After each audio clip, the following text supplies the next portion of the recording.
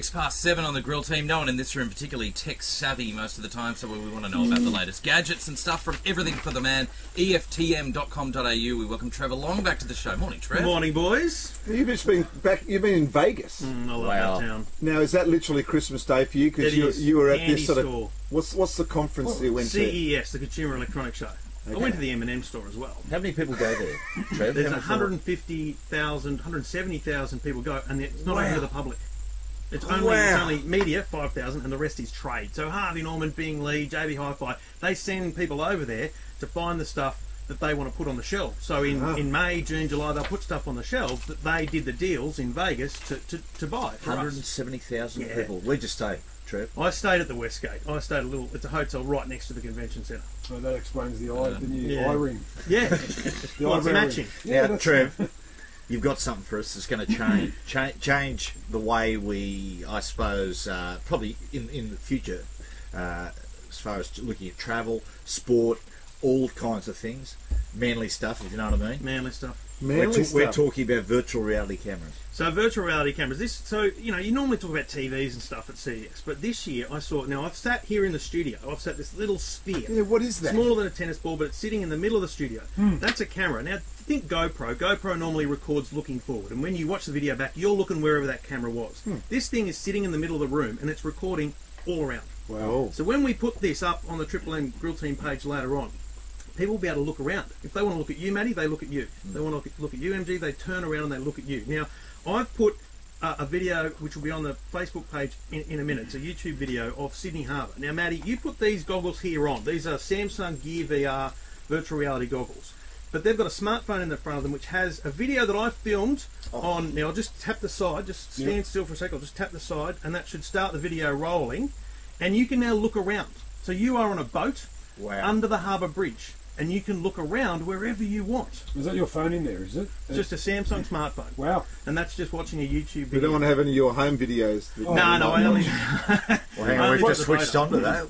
What's it like, Matty? Explain what it looks like. Well, I'm standing under the bridge. Yep. It's just like, I'm standing under the Sydney Harbour and everything's just going on around. And if you look left, it moves left. That's so it's right. moving with Matty's head. Now I'm looking at the Opera House at the moment. Wow. I'm turning around, I'm looking over at, looking north. Lady Jane Beach. I'm looking over there. Luna Park? Where's Luna Park? In reality, Matty, you're just looking at me and MG.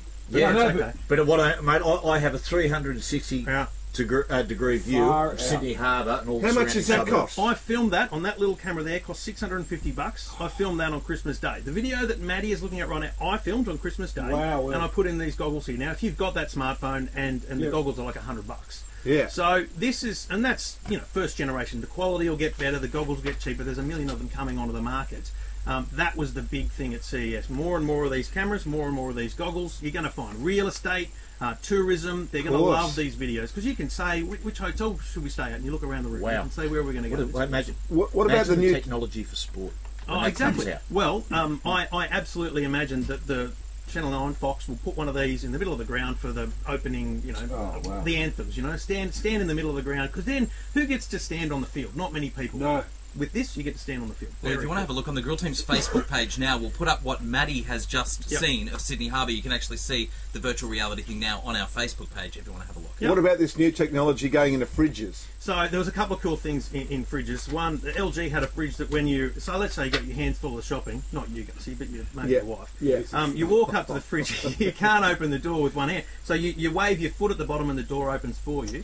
Nice. Yeah, to save electricity, if you start, rather than opening the door to check if you got milk, you just tap on the front and the front actually becomes transparent.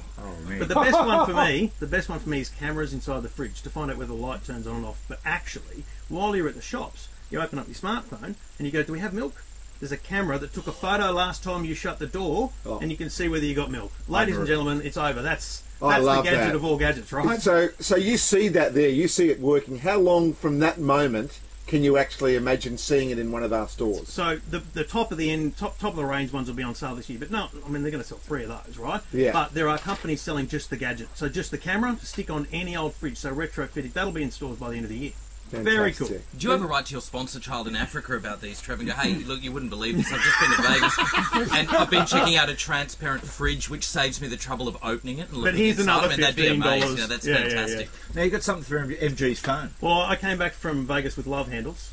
Yeah. Not unsurprising, really. But this is it on the back of my phone, so I thought I'd give one to MG. Yep. MG, you don't need glove handles, Gussie, so I've got one for MG. What is it? So it's a little elastic strap. Now I saw this in the delves of one of the conference floors. Not a very popular gadget, but called the love handle. Little strip that sticks on the back of your phone, and then it's elastic. Well, you've got these big phones; they actually are a bit susceptible to fall out of your hand. So I can sit here with one hand and text easy, heavens, and that. the phone is secure.